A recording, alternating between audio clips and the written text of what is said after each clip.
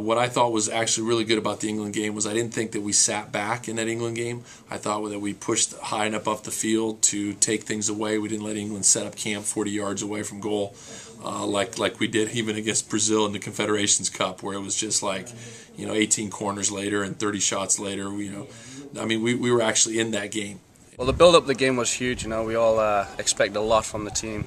So after getting the draw with the US, I mean, for the US, it's kind of a victory over England, but for us, we take it as a heavy loss because we expect to win games like that, and with the team we have, we should be. So I know a lot of the English families were up early to watch that game.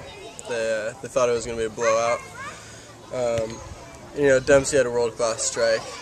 Yeah, I think coming into Slovenia, I just think we should come out just strong. The same mentality defensively, but against a team like Slovenia, we can definitely open our offense up a lot more with Josie Altidore up top. And I think it's going to be a great game, it's a cracking game. Now all of a sudden you turn to a situation where you are the higher-ranked team. You are the team that should win.